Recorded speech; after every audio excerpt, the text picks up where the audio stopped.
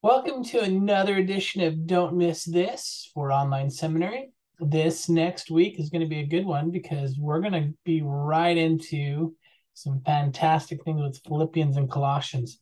So let's start off with a couple things. Let's go right to Canvas and share my screen. And let's look at the way that Canvas is designed for this week. So putting up my modules for this next week, going to Philippians and Colossians. Couple really interesting things to just look at. First of all, class community. This is, once again, if your students are really interested in having an experience where they're having a good community, they're probably using this well. If they're not trained or if they're not comfortable, this isn't really good questions to get students going. So have the I don't know, I'd change it around a little bit, but personally what I would do is if I have a class president, this is going to be their page. And I'm going to invite my class president to be able to come up with ideas or questions to be able to get the class going, or maybe even some activities or some traditions you'd like to start in your class. As you look back, I'm going to go back to modules just to see the format for this week.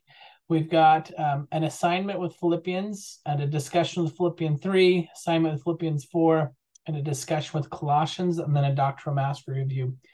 So if you look at just the content for this week, Philippians and Colossians, this is just fun. I don't really like that this is an assignment, to be completely honest with you, because I had a really good experience with FSY this week. I can do all things in Christ is a really good theme. And most of our students, probably about half and half, have had an FSY this year.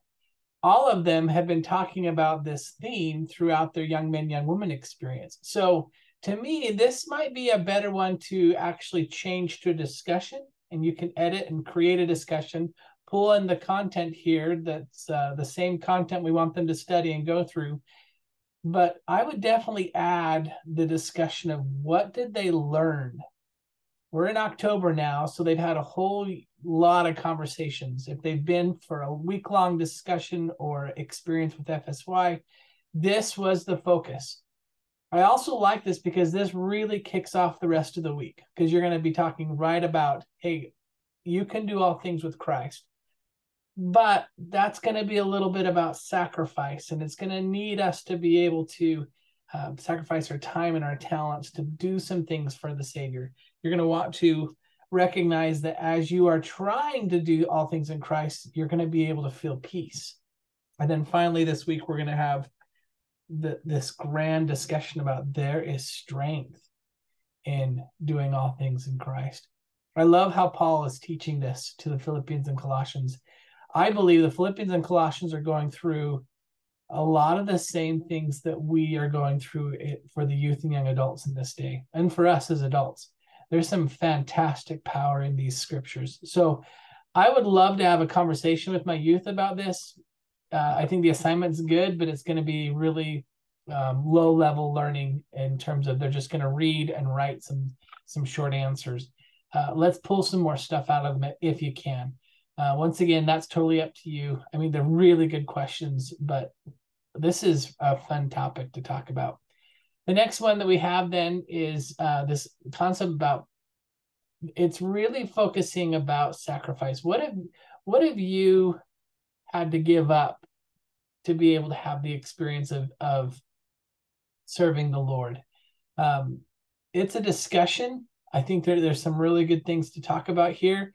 I think that for our youth here in the Southeast area, there are going to be experiences that our youth have gone through where they've had to make a choice to be able to follow Jesus Christ and his church. They've had to step up or to give up time, or in many cases, they've had to change schedules to be able to accomplish some things. Traveled hours to get to temples for many of us. So this would be a really good conversation to be able to have. And I think that it's wise that it's a discussion page. The next one that we've got, it's another assignment base. As soon as it'll pull up with Philippians, we're going to start talking about peace and joy in Christ. And this is kind of neat because if you start to look at what the Philippians are being taught, um, there's a lot of concern for the youth that there's so many things going on, a lot of frustration and worry and questions. And it really matches to what Paul's teaching here in Philippians. We have the ability to be able to have this peace and joy come as we live the gospel. So I would definitely want to have some mileage on the doctrines and principles in this page.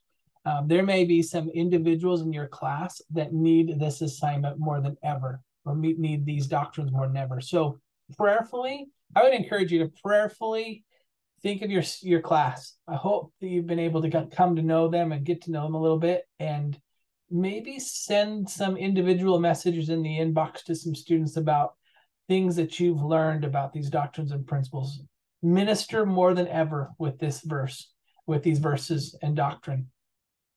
And then once we get into Thursday's material, it's going to be another discussion where we're going to really focus on the strength in Jesus Christ. And I love this section of Colossians, because it really is, you're going to build your strength in this root. There's a fantastic video that you could use for this one, about withstanding the forces that uproot. You've got Elder Anderson's talk with this. This is a really good one. And I like how if it really kind of ends the week. So we start the week with, I can do all things in Christ. And then you're going to end it with, He is my strength. And I just want to just quickly just testify. I know that's true. I love that. I love the reality that Jesus Christ is going to be able to strengthen us to be able to do some fun things. So couple hints or some tricks of the trade that I would recommend. The first of which is get to know some of the materials with I can do all things in Christ. If you go down on this page, so it's just the theme page for this year. As you go down, though, you've got the music and stuff. This is what I would recommend you spend some time in. What the church social media is doing is they're actually going to highlight examples of people. And so you've got some really good visuals. But if you just go to that social media page and search some of the things that are in there, you're going to be able to find some really applicable experiences of youth and what they're doing to be able to do all things in Christ and to be able to be strengthened by Him and by listening to living prophets and apostles. I would find ways to tie this as much as you can to application. Discover how they can use this. Please don't let it be a box to check that they just went through the material. Let's figure out how this can become internalized. So a couple tricks that I want to talk about. When it comes to your Zoom experience, a lot of you have been asking some really fantastic questions about, is there anything else I can do to be able to make Zoom a little bit more fun? And the truth of that is yes. In fact, let me share my screen again.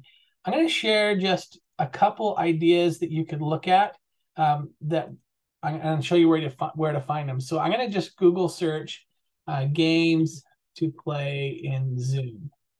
Now, I'm not a big Zoom game playing activity, mainly because I teach Institute, but I do think there are some really good times when you can break it up with some activities. And so as you go through, there's some really fun things to look at. I would just look at some of these teaching sites that give some ideas. Obviously, a lot of them are going to be elementary focused, but you can find some really fun things that could have some significant ideas that could work for you now. Some of them are if it's a third-party app, I'd avoid it. But some things like getting your students out of their seats and doing things, just ideas that are here, they're fantastic. It gives you a chance to be able to get them up and moving. One thing that I've done in Institute is I've asked when they are describing Jesus Christ in my mission prep classes, I said, okay, you've got 5 minutes. I want you to, anywhere in your room that you're in right now, I want you to find one thing that testifies of Christ. Go. And they had to find something and be like, this testifies of Christ. It's a zip drive or a thumb drive. And I have to now think of what in the world is this going to be that testify of Christ. The reason why this is a really fun is it breaks it up, gets them out of their seat, gets them going, but it also gives them a chance to have a little bit of a cognitive experience where they're thinking deeper to understand how I can apply the content and information that I'm talking about and be able to explain it to somebody else. That's a really simple one. Another fun one is to be able to have them interview their parents real quick, or interview a sibling and just say, have a question and say, so for example, maybe it's, all right, I want you to quickly text or get out of your seat and go find your parent and ask them, how has Christ strengthened them in their life? You got 5 minutes. Come back and tell us what you found. Super simple. It does take time, but the experience that they're having with that is priceless. Little things like that can go a long way. And so that's just a really super simple, I know it's nothing really concrete, but it's just a couple ideas that may help your Zoom experience. Brothers and sisters, I love this week's material. I really, really love talking about Jesus Christ in seminary. I know that as we study him, he will strengthen us. You'll feel it in your class and in your Zoom gatherings, but you got to discover ways to make it personal. Please minister with your youth and young adults as much as you can this week. May the Lord bless you and the devil miss you. In the name of Jesus Christ, amen.